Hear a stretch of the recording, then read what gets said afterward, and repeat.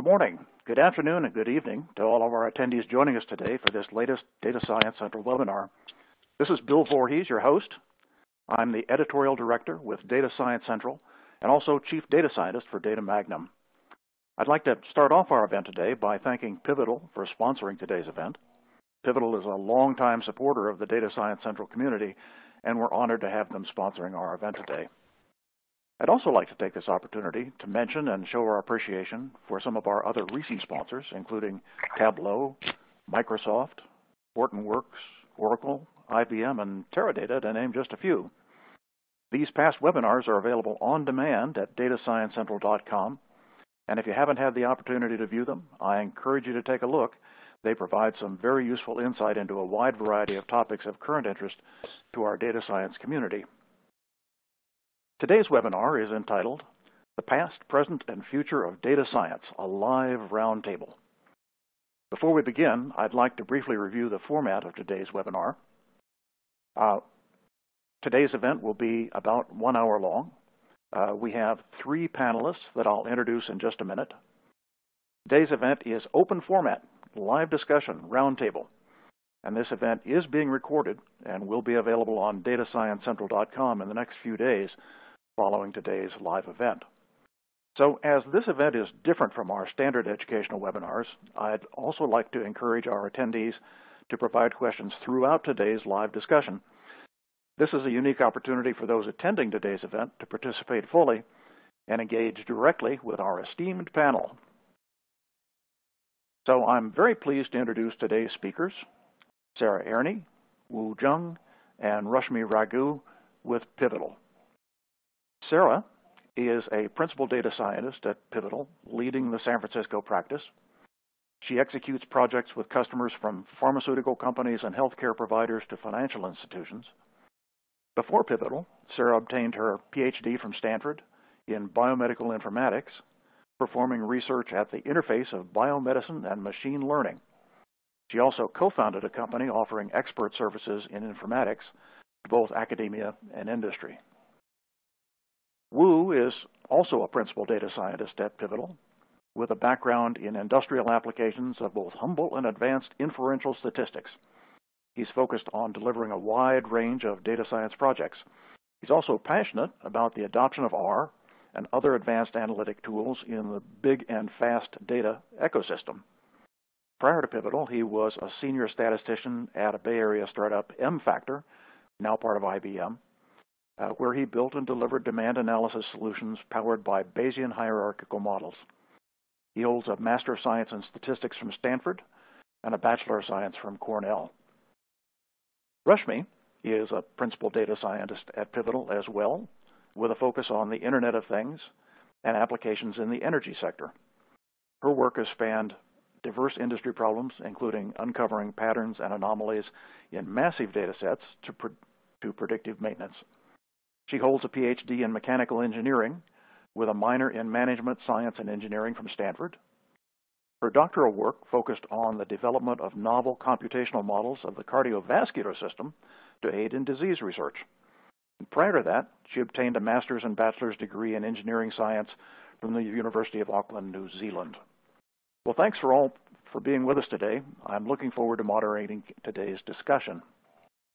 So as I mentioned a moment ago, today's Data Science Central webinar will be a live roundtable discussion with the introduced members of the Pivotal Data Science team. This is a truly unique event that is intended to provide DSC community members a full hour to interact with and learn from their years of real-world experience.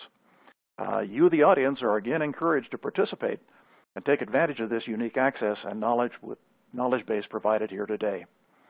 So be sure and enter your questions right away in the QA box on your screen.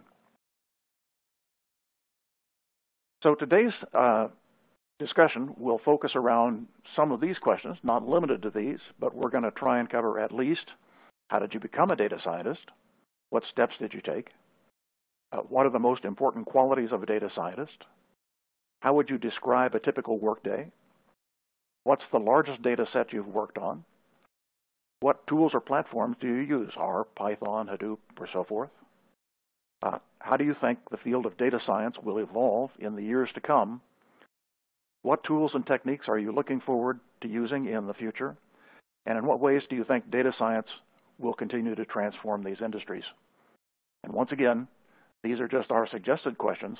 So audience, please be sure and send in the questions that you're interested in discussing with this interesting panel. So let's get started. We're going to start with some get-to-know-you questions. And let's start with just a discussion of, well, how did you become a data scientist? And I'd be interested to know also if there was a particular aha moment when you knew that data science was going to be your future career. So let's start with Sarah. Great. Thanks so much for the introduction. So I don't think there was an aha moment for when I wanted to become a data scientist. I think there was an aha moment for when I realized what I was doing was data science in reality. And I would probably assume that that's the case for many people in this field by now. I often joke that the way that I got into data science was with tennis, because when I was in high school, I had to take a class in computer science. It was the only one that was offered for an elective at the time that didn't interfere with my other tennis-related activities.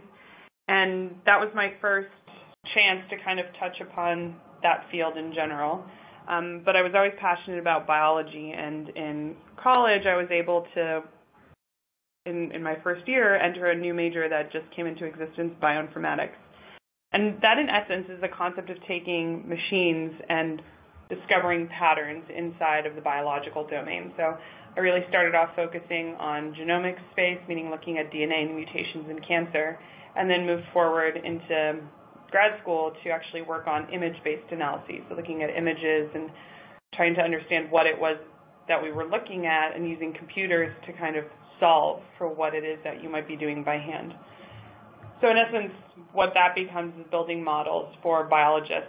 And then, of course, I started a consulting company that was meant to bring the concept of informatics to all other groups of biomedicine, and then extended beyond that ultimately into things like looking at weblogs to try and predict what somebody might be interested in looking at, even did a foray into a dating app for matchmaking services. And again, in all of these instances, it was this concept of taking data and trying to find something that was predictive.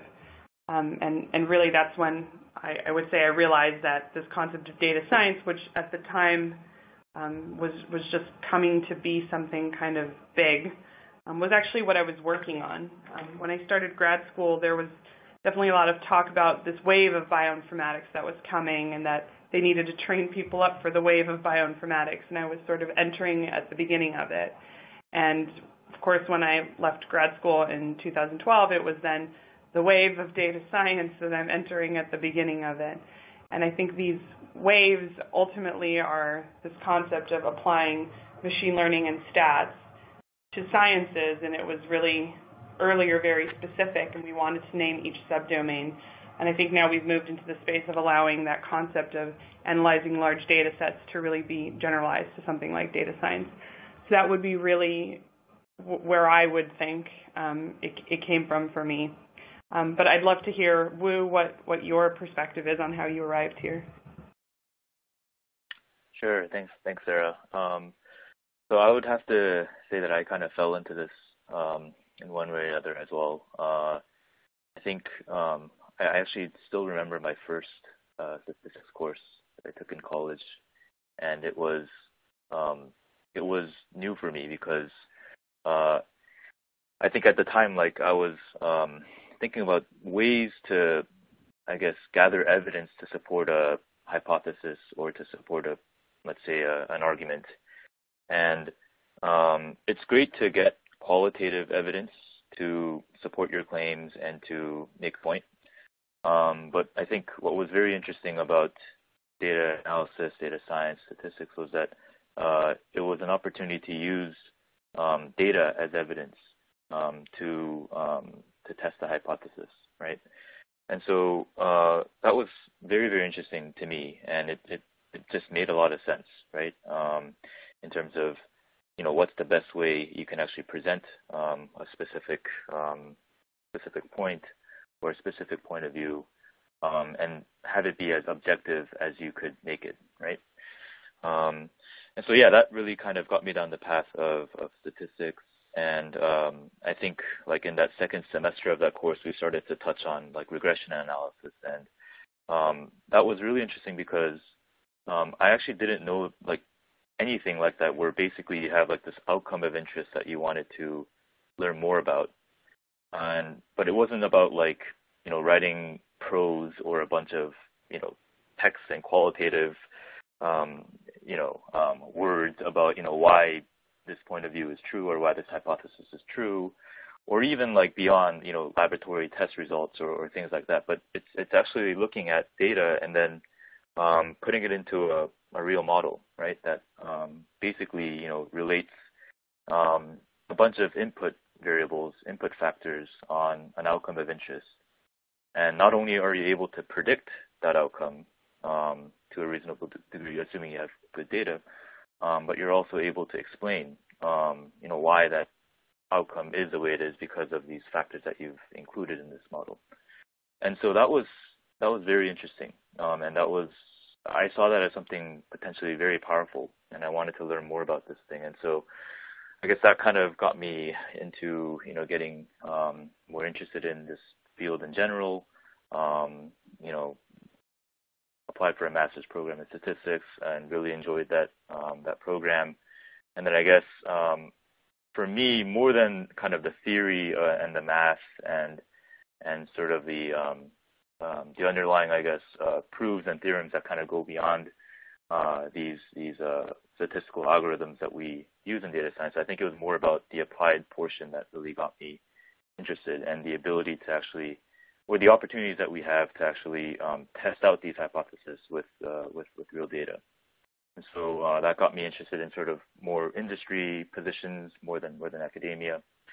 And yeah, I mean, I guess did some of that at my first startup at MFactor, and then continued doing that here at Greenplum and Pivotal. So Rashmi, on to you. Great, thanks. Thanks for the introduction, and Sarah and Wu definitely have very interesting stories.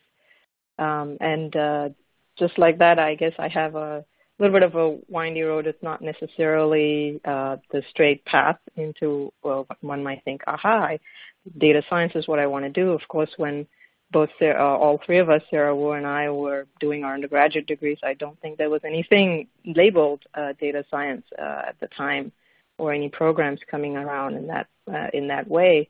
But what I did was I ended up being very interested in applied problems of engineering. So I ended up taking a major in my undergraduate degree, which brought together advanced mathematics, technology, and computing to solve real-world business and industrial problems. And so that really formed the foundation of what even we're doing now. It was very much an applied sense, very much applying all of the hard technical things to real world problems. And coming out of that, I had a choice of focusing on various different fields, and I ended up focusing on the biomedical or biomechanical side, which is what led me to a PhD in mechanical engineering. So many people might not necessarily associate mechanical engineering with the current field of data science, but for me, it was a very logical progression in my career and my studies, and it was very fascinating to see that a lot of the mathematical underpinnings, hold. If you have the underlying rigorous principle set, then you can apply it in many different spaces, be it biomechanics or be it machine learning. So from moving. So it got me interested in the application of mechanical principles and mathematical principles to disease research, which is what I did in my PhD, cardiovascular disease research. And because our bodies are essentially mechanical in nature as well as chemical and biological in nature. So moving on from that, towards the end of it, during my PhD, I also kept in touch with the industrial engineering side by doing courses and a minor in management science and engineering, and moving from that, it seemed a very logical step.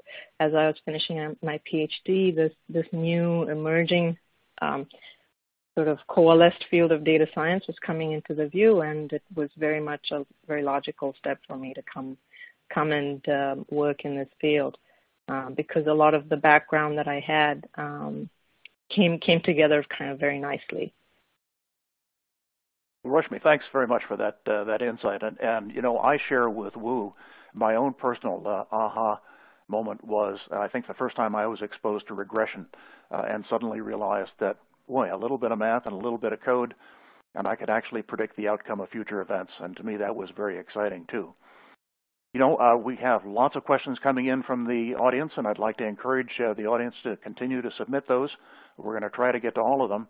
Let's do one more round of introductory questions. And, you know, ever since that Fortune article came out that said data science was the sexiest career of the decade, obviously everybody wants to be a data scientist, but let me ask you all, what do you think are the most important qualities of a data scientist? And Wu, maybe this time we'll start with you. Sure. I think, I guess speaking from our the Pivotal Data Science team's experience when we're looking for candidates for hire, I guess at the core, we're looking for folks who can, write code, and we're also looking for folks who, have an understanding of machine learning and statistics to some degree. And then thirdly, we also look for great communicators, someone who could take these, very complicated, sophisticated mathematical models and be able to explain and present, the results to a non-technical audience. So, to recap again, so code, statistics and machine learning and communication skills are sort of the three main things that we look for. But I think Sarah has a few things that she'd want to add to that as well. I actually just have one thing that it's not necessarily something that can be taught or gained, but it's a question that I think every data scientist probably asks him or herself, which is, am I passionate about data? I think with Rashmi and Wu, it really came through this concept of how amazing, and Bill as well, how amazing it is to take data and allow data to answer questions and allow data to actually speak and provide you with information, not necessarily coming from the perspective of I know something and I want to see it, but can it serve that up? And there is this, on our team, prevalence of a curiosity where you just need to know and need to ask as many questions as possible about that data. We are very sticky with it, spend a lot of time with it, and what might seem boring to other people that are maybe not in that space of data science, to look at it, to plot it, to ask a lot of questions, use stats to see whether or not there is a real signal. The excitement that comes out of that is definitely something that is really easy to spot and know within yourself that this is great and exciting. So, Bill, hopefully that answered the question. Yep, very well, very well. Thank you very much. The viewing audience has started right in with some very pointed questions, and the very first one they would like you to comment on is a big one in our field, and that is, well, what's the best language for data science, R or Python, or something else? Sure, I can kick things off, but I think this is, at the end of the day, it's mostly about personal preference and what the individual is most comfortable coding in. Because I really, to be very honest, I think for me, like, coding is just a means to an end, and the end for me is actually to study this data and to build some good models that are representative of that data. And so, really, I mean, it's just like whatever gets you, the most, whatever gets you moving the most quickly and most efficiently with data, I think is probably the right answer, and that's going to differ from individual to individual. I guess very personally, I mean, this is not something to generalize for all data scientists, but for myself, I mean, I picked up R was probably the first programming language that I really kind of got into, and that was like back in college. And so it just kind of, it feels more natural to me to use that language more than others, especially during my time here at Pivotal. I've also become very, very comfortable with SQL, and so that's also been super helpful, especially in data preparation and data cleansing, but also not only that, but also for statistical and machine learning modeling as well. So yeah, I mean, I don't know that there's a ton of objective value in like saying, oh, this language is better than the other, but then for me, I think my opinion would be that it's really whatever you're most comfortable with, and at the same time has enough kind of built-in libraries that you don't have to be coding everything from scratch and wasting your time that way. Yeah. I definitely feel like with the R and Python question, which was mentioned, it's like starting a war. It's the VI versus Emacs question, or whatever your flavor of argument is that exists. And I just from my perspective, I actually came in from the first language I learned in that space was Python. Before that, of course, I had exposure to things like C++ and Java, and exactly what Wu was saying. It's all about being agile enough to be able to say, okay, there's a library that I need, and I'll be able to get my hands dirty and get in. So that's definitely something that needs to be considered. Yeah, this is Rashmi. I'll add one thing, which I guess, unlike either Sarah or Wu, I was not a heavy user of either for until more recent years, and I basically came from the MATLAB world. If anyone out there, I'm sure many of you know what that is. And so I have sort of an equal exposure to both in terms of R and Python, and I know there's advantages to both. Again, like Wu and Sarah said, Wu said that it really does boil down to personal preference in the end. So I think they're equally sort of very much advanced in many ways, and I can say that as having somewhat equal exposure to both. Well, thanks. Those were all very tactful responses. So, audience's question. How much do you get involved in software development at Pivotal besides doing data science consulting with clients? Yeah, I can take that one. I can kick that off. It basically, I think, boils down to how, in a lot of ways, both preference and how much consulting work is in the pipeline as well. So oftentimes, we have a lot of consulting work in the pipeline, and so we do things more in that realm. But also when there's a lot of wait time or downtime, then we get involved in helping with the toolkits like MADlib, if you're aware of what that is. I think database machine learning library, helping build that out or helping test that out and things like that. So we definitely are encouraged to do that in terms of software development at Pivotal.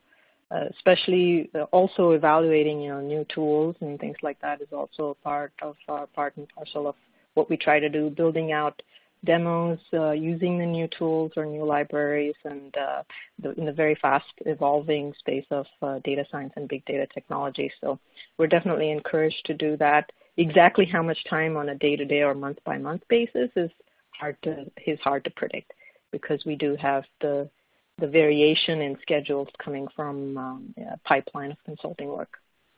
Wu and Sarah, anything to add? Yeah, I mean, I guess just a quick add-on there. I agree with everything that Rashmi has said. We're actually part of an organization at Pivotal called Pivotal Labs, which has, software developers, application designers, and product managers.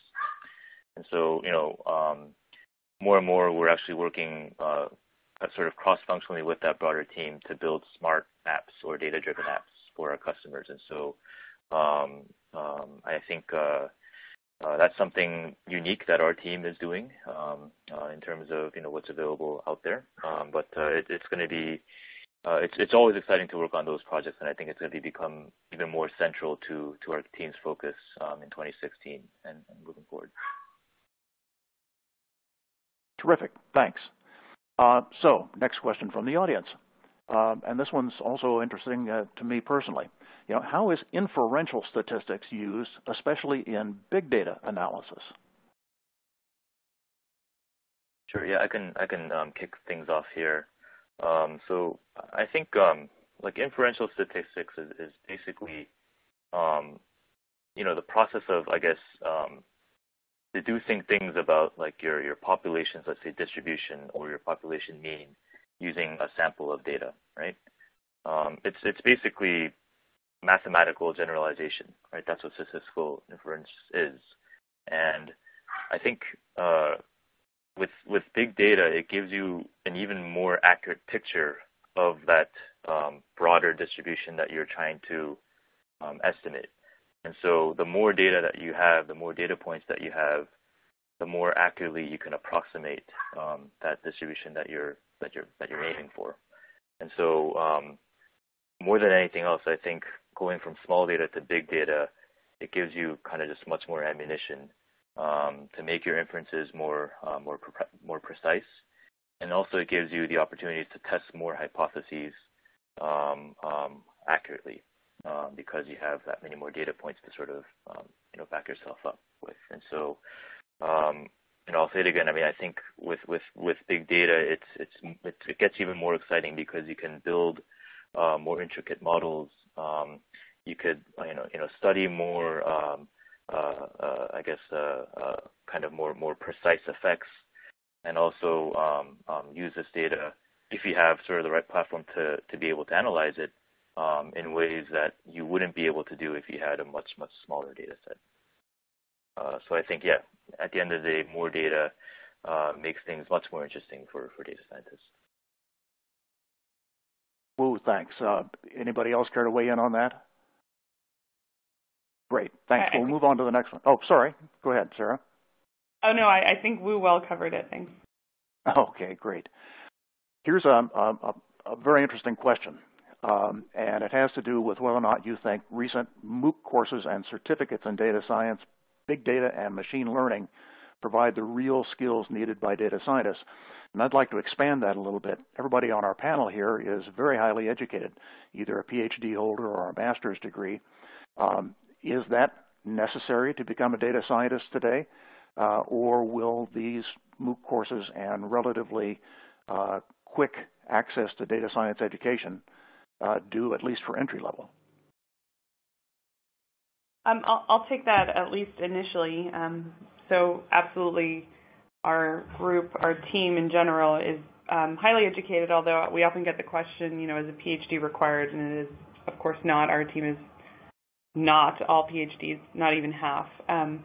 However, we have now been slowly exposed as well to people who have gone through these online courses. And they certainly teach a lot of good fundamentals that allow, I think, the person on the other end who's receiving the education to learn if they find it exciting. I think, again, data science is a space that you go to. It's not kind of a job that you'll just go and execute every day. You really do need to find excitement and passion in it to do well at it. So these courses give you those opportunities. And I think for those on the team that actually have gone through these courses, many of them came in with a strong foundation, generally in something mathematical or computational that they were able to build upon once they show up to these courses. The courses give a good overview, and it's really about getting to the point where you're able to put that into practice and you're able to see in reality, what does it mean? What are the actual effects kind of in the wild when you work on the data set of having, for example, an outlier, which is something these courses teach you a lot of the lingo and a lot of the things that come down to being rules of steps that you feel you have to go through. But it's not enough, I think, in data science to just go through the motion. It is about actually understanding why there might be a problem and then discovering that the data proves sort of that the things that you've been taught are reality. And so I think that's good motivation for getting started, and then either in a job or in some more courses to go through next steps. But Rashmi, you might have more to add to that as well. Yeah, just adding to what Sarah said, the MOOCs and the online courses definitely give a broad foundation and broad exposure, especially to the lingo if you're not familiar with that, and to basically hooks to find out what it is that you know and what you don't know, and so you can dig in further into those that might be a little bit less familiar to folks, to those taking the courses. It does help if there are certain technical aspects that are not familiar to deep dive into some of those. Maybe if there is like some type of mathematical procedure or calculus or what have you that is not familiar to folks, then maybe that's something that you can deep dive into once exposed to the broad foundation in these MOOCs. It's well worth diving, I think, into some of these more behind the scenes, what is going on.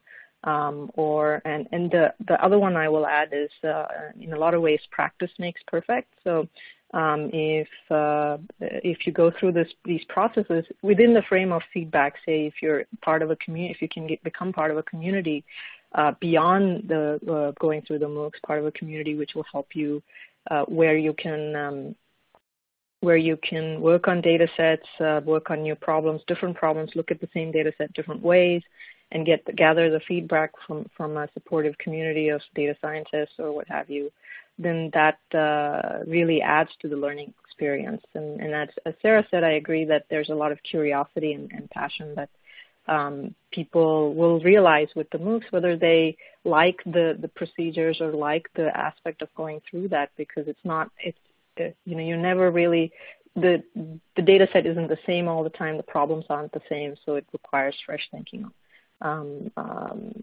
almost regularly. So that's definitely something that you get a flavor for in the MOOCs. But I would say that try and expand beyond that and be more innovative and being more innovative in learning and getting exposure and practicing those skills will really help. Well, Rashmi, thanks. And, we talked about kind of the long version, that is getting an advanced degree, and the short version using MOOCs or short-term classes. But there's also an explosion in even bachelor-level programs today as well. And that leads us to our next audience question, and that is really, what do you suggest for folks seeking entry-level positions in data science? Where would you go to look for a job? What sort of credentials would you put forward? How would you prepare yourself? I can start that one off, and again, I'm sure everyone has a lot to add to that. If we're talking about resume preparation, I would say that probably the number one thing to focus on is, first of all, your background in something computational, some sort of a programming language, make sure that that's highlighted. And then on the other end, for at least at Pivotal, what we focus on, again, either stats or machine learning as a foundation, but really nothing too deep at an entry level. We don't expect you to have a lot of experience. And I must say that even the concept of data science, which we didn't do up front, varies from company to company. You'll go to one company, it's really, data science can encompass BI, or maybe it's, A/B testing. For us, it's very specific around predictive modeling. And so somebody starting out, if you're at an undergrad, make sure that you take those computer science courses. Make sure that you take, at least stats, understanding that machine learning isn't offered at every single university. And the online courses may be useful, but it's really that strong foundation. And then the ability to understand why these things matter. So not that you have to throw equations up on the board, but really to understand the underlying question that you're asking so that you might be able to apply it somewhere. I don't know if someone else has to add to that. Sure. Yeah, I can add a little bit. Go ahead, Wu. No, go for it, Rashmi. And so I can add to that in the sense that, as Sarah said, entry-level requirements are, not the PhD style or anything like that, but good level of foundation and basic understanding of why something is used where, even if it's just the simple models or the simple things. And knowing something well is sort of better than knowing a lot of things very in a little too shallow sense. If I'm being clear, is that knowing sort of the nuances of even the simplest algorithms or the simplest models or the simplest applications of those is actually very useful to have, very useful to see. And that means that when people are exposed to more complicated things, as either as part of a job or as further study, whichever it happens to be, then they get to see the different aspects of a problem or different aspects of a modeling methodology and where it could be applied and when it's appropriate, when it's not appropriate to be applied. So that's just my 2 cents. Yeah. Well, thanks. Just Go ahead, one more from my end, I guess. If you're out there just getting started in data science, then I think one other question that could be good to ask is, do you want to work on a wide variety of problems and get exposure to that wide variety of problems, or do you really want to zero in and focus on a single use case and go really deep into it, like clickstream analysis or, ad optimization or something like that, right? And so I think it goes down to personal preference. And so, from the perspective of the job applicant, I think, that's also some factor worth considering when you're applying for jobs in this field. Yeah, I completely agree. Probably as recently as 5 years ago, data science was considered a very general pursuit, but these days it's very easy to specialize and deep dive in some particular portion of our practice and become a real expert in a fairly narrow but high-value area. So, relative to high value, the audience would like to hear. So what type of business cases are you helping to solve? Are they general or specific, and would you provide some examples? I can kick that off. Actually, they do tend to be specific in the sense that even the same use case across different verticals or across different companies can have very nuanced and very specific issues associated with it. One specific example I'll give that we quite often work with these days is predictive maintenance, which is, taking data from equipment or machines and how they're functioning and to be able to say when or whether they might fail in the near future, which helps both manufacturing companies that use the equipment, maintain them, repair them, proactively deal with any issues ahead of time, and so on. But you can imagine, the general statement of the question is predictive maintenance, but the very specific in different industries will vary quite widely. Whether it's oil and gas and drilling predictive maintenance, or utilities with predictive maintenance of their equipment, or various or any other manufacturing and heavy equipment industry. So the equipment will be different, the sensors placed on it will be different, the rate at which data is coming in will be different, the way in which faults are captured and recorded will be different. So all of those specifics, even if you're as we were just talking about, deep diving into specific niche areas, you could spend a lot of time in predictive maintenance and still have a variety of problems that you deal with. That said, there are some which have been very that have been done very frequently in other areas like churn modeling or customer churn prediction. Again, the data sources might vary, but the methodologies might be a lot more understood and a lot more straightforward. So there's a whole bunch of use cases like that. And in any case, any use case that we deal with predictive maintenance with its variety and novelty, because a lot of those things are still new, with sensors being deployed and so on and so forth every day. So with all these things, we always learn something, even if you're doing the same thing like churn modeling, which has been done a lot before, or with newer data science fields like the Internet of Things and predictive maintenance type things. Wu, Sarah, anything to add? Sure. Yeah, I mean, I think, Rashmi's mentioned a couple of use cases that our team frequently encounters with customers. So yeah, predictive maintenance, churn modeling. I guess I can speak to another one. Actually, this one was interesting because it was with a major manufacturing company that we had engaged with, and along with doing a lot of quality control type of predictive analytics on their manufacturing factory data. Something very interesting that we were able to do was actually generate a lot of visualizations, like thousands and thousands of visualizations that would be piped to technical analysts. And then these are visualizations of particular graphs or specific metrics that would inform them whether or not there is a quality control issue on their factory line.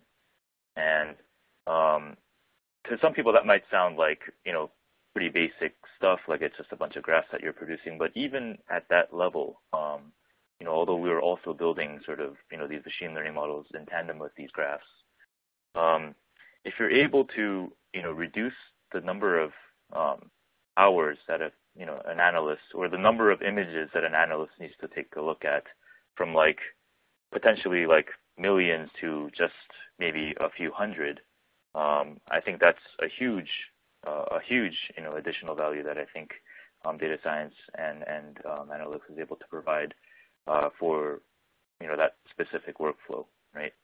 And so I think the ability to produce lots of visualizations and be able to sort those visualizations in a way that reduces the amount of human effort that's required to solve out a particular business problem, I think that's another area that we like to focus our team's attention on as well.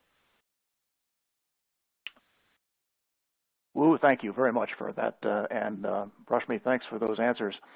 And so now our audience is getting more specific. And based on your client delivery experience, do you have a favorite statistical or machine learning technique? I definitely don't want to say that I have a favorite. They're all context dependent. I think from a customer perspective, because I think the question was around client delivery, we always have to consider that trade-off of interpretability versus accuracy. And sometimes it's a bit of hand-holding that gets you to be able to say, well, if we allow these more complex concepts to be introduced versus just a linear combination of terms. I remember going to a financial services company where they were used to building risk models, and to them, they would say, oh, I don't understand this concept. I'm used to multiplying things together. It's really at that level sometimes that you struggle with a very specific feeling. As far as kind of favorite machine learning techniques or stats methods, I can tell you, though, that in the space, what comes up constantly as a question right now is deep learning. Everybody is talking about deep learning and wants to apply it and thinks that that's the next big thing. And I would say also those online courses that were mentioned earlier teach them. And so it's something to keep in mind. I would say that a lot of us, and we will probably murder me for saying this later, but there are some go-tos that everybody tries. Everybody goes after baseline all the time. I would say either, of course, is a classification or regression, but you might go after logistic regression and then throw out a random forest or boosting, because you want to be able to say, are there more complex, maybe subpopulations that could be represented by, interaction terms that could be captured in a more automatic method. I know when I graduated from grad school, everybody was talking about SVMs, and I feel like, with the deep learning now, neural nets is probably revived in that sense. But I guess I didn't answer, but sort of the perspective of the world, maybe. Right. Wu, do you have something to add? Sure. Yeah, I can go next. I'd have to say, like, in terms of what we use most with our customer projects, it boils down to like typically a regression or a classification problem that we're tackling. Sometimes we also do a lot of unsupervised learning, like clustering type of analyses for our customers as well. But I guess in terms of just what's most inherently interesting to me, just purely from an algorithmic perspective, I would have to go with either the Bayesian methods or anything really that simulates its own distribution. So it could also be something like a bootstrap type of approach. But yeah, if we just focus on the Bayesian class, I guess, of algorithms, it's super interesting because I like the fact that, especially for hierarchical Bayesian models, it uses the structure of the data as data to inform the models.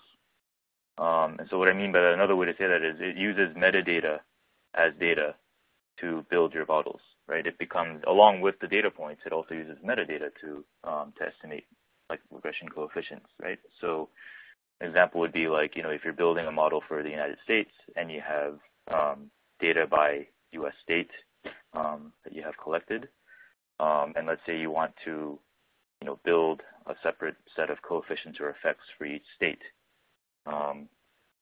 There is this concept of, I guess, shrinkage where basically, they're all independent states, but then they're also part of this family of states called the United States. And so wouldn't it make sense to think that, although California and Oregon are separate states, wouldn't you think that they would share some inherent similarities? And because of that, wouldn't you want to leverage that knowledge and use that as data points to inform the final estimates that you're putting together for these states? And I think the Bayesian framework gives you a nice way to incorporate that sort of like metadata or structure of the data into the analysis. And I think that's just really, really interesting, just from a pure, I guess, statistical or machine learning perspective. Yeah. Right. Well, Wu, thank you very much for that answer. And I think actually Rashmi also had, Sure. think, a couple of things to add there. Yeah. Oh no. I think Wu and Sarah did cover it really well. I think from a client delivery perspective, it really just depends on the project that's coming in, and we oftentimes also use unsupervised learning techniques, and a lot of times there have been use of graphical approaches as well. But in many cases, it simply boils down to that the use case requires a lot of data preparation and cleansing and nuances of that, and the modeling itself might not need to be super sophisticated, because the question is one of getting the pipeline for data science as much as applying some very sophisticated machine learning technique. That said, there are situations, of course, where deep learning and Bayesian models and things have been applied or are of interest in many situations. But at the same time, there are an equal number of situations where you may just be able to very satisfactorily apply something like ElasticNet for either classification or regression and things like that. So as well as basic clustering techniques like k-means clustering or hierarchical clustering, and get very satisfactory, very applicable, actionable results from those as well. Right. Well, thank you very much, all of you, for those great answers. So here's a question that appears to come from one of our social science brethren. And since all of you have technical backgrounds, the question is, did you ever get involved in social science projects, and how did you bridge the gap between the two areas?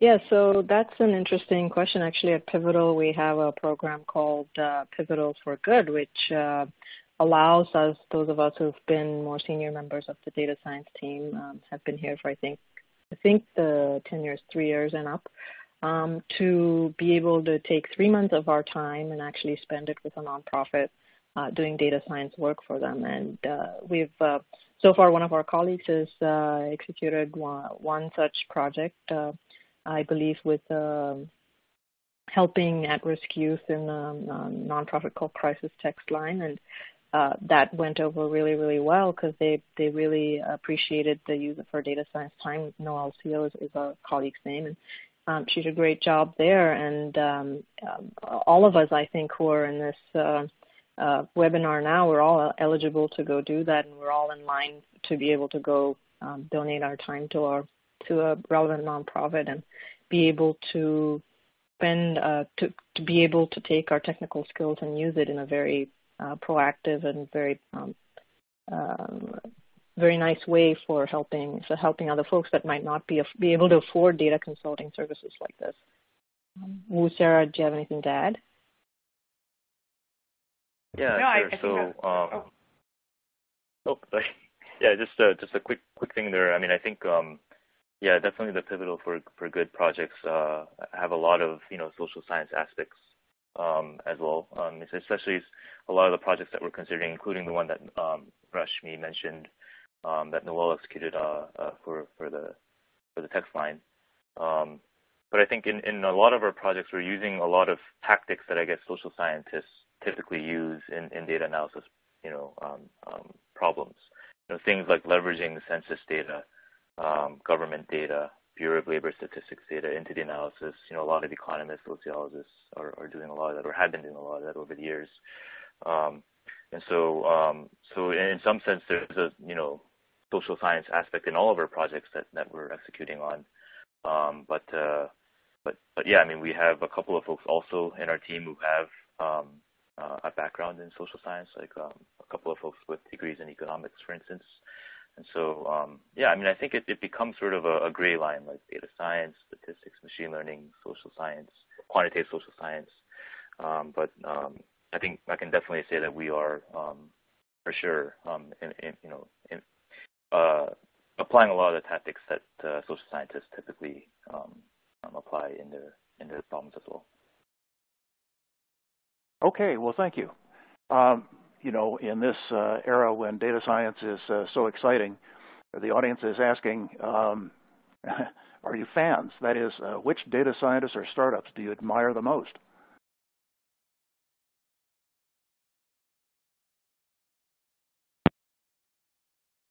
I guess I can kick this one off. I don't want to necessarily call out any single data scientist, although I'm sure all of our favorite person that we follow. There's certainly someone that I've followed from company to company to kind of see where she's gone, and then I tend to watch those companies, I have to say. And there's sort of, I think, a lot of the obvious companies that people talk about where I think the comment is like very commonly Uber. It is a phone app. Of course, they have grown up in the world of big data. And for them, it's easy. And of course, much respect to the work that they do. It is fantastic work. But to me, I think what I admire most are companies that undergo transformations. They start off as big companies, and they're able to figure out how to maybe Uberize parts of their companies. So I would say what's interesting for me particularly is to look at a company like, I would say, GE. And I'm sure, Rashmi has a lot of experience with companies like this that have a lot of sensor data. But to see the way that they are so willing to start off being very scrappy with parts of their business and figure out how to introduce data. And then what I've seen across all of their different organizations, the way that they are taking the data that they have, putting it as the center and finding ways to grow new products out of it, finding ways to improve their current operations, finding ways to improve their current offerings. I find that amazing. To see that sort of growth. Yeah, similar to what Sarah said, I think it's hard to pick out companies because we obviously work with many of them, and but there are so many that are now really starting to see the fruits and see in a more concrete way envision the power that data could bring to them, what they could do with it, and not just have it be hype. So I think the fact that it's going from inception to productionalization and operationalization, I think is where are the organizations and the people who drive that are what we sort of admire more. Oh, well, thank you for those answers. As we come up here on the top of the hour, I'd like to offer you one last question, and I think you'll enjoy this one. That is, in what ways do you think that data science will continue to transform industries?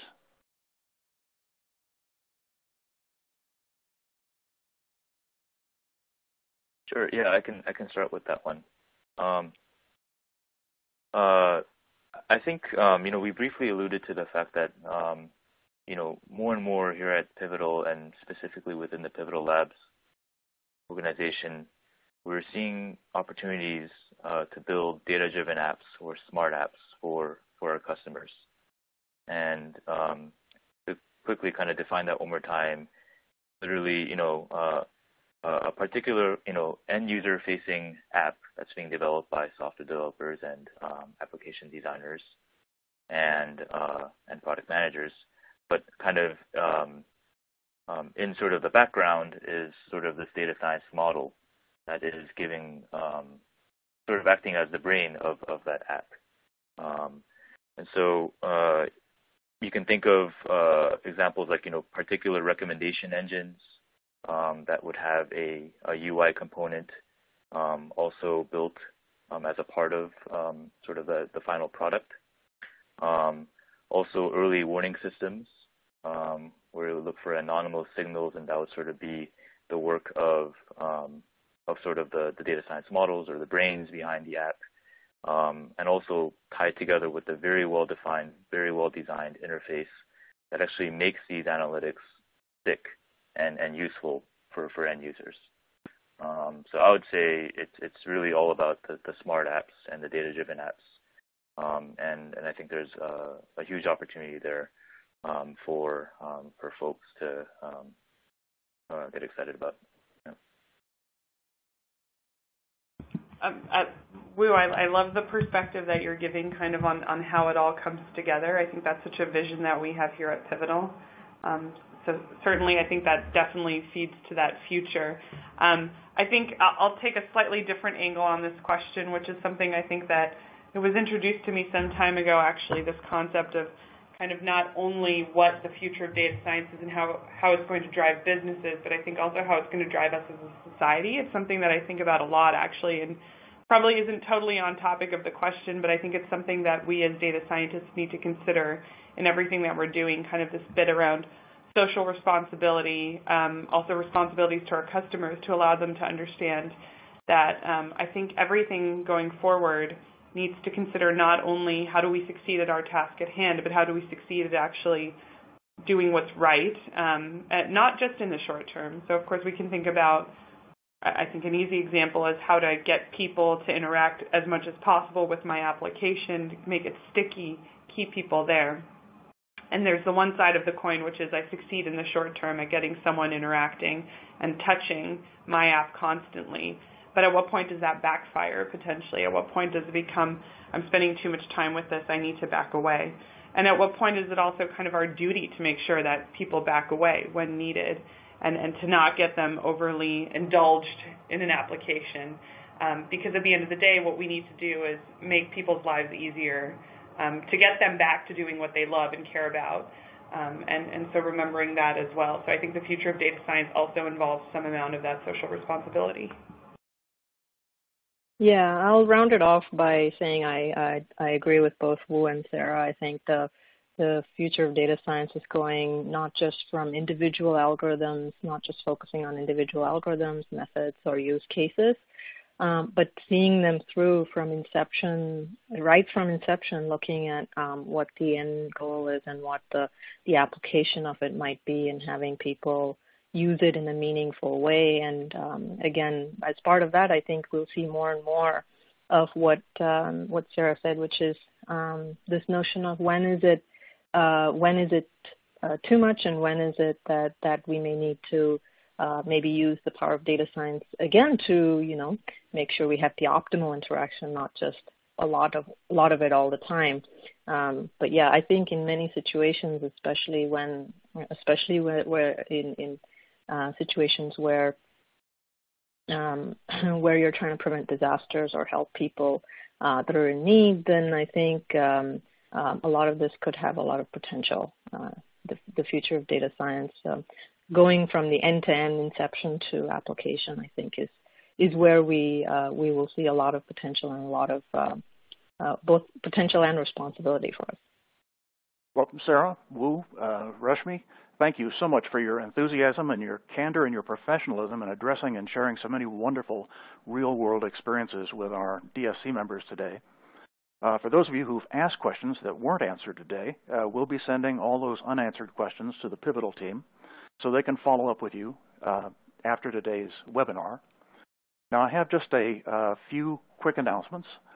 If you'd please mark your calendars for January 26th, that's our next DSC webinar, which will be Applying Graphic Design Principles to Create Killer Dashboards, and that will be sponsored by Tableau. Also, remember, today's taping will be available for on-demand viewing later today, and you can find it on the homepage of datasciencecentral.com in the Webinar tab located at the top of the page. So this brings today's webinar to a close. I'd like to thank our audience for their attendance and thoughtful questions, and a special thanks again to Pivotal for their sponsorship for this very special and interactive event, and our panelists today, Sarah Ernie, Wu Zheng, and Rashmi Raghu, for their participation in today's live, unscripted event and interactive as well. Well, my name is Bill Voorhees, and I'm very pleased to have been your moderator for today's event. I look forward to seeing you all again on January 26th. Have a great day.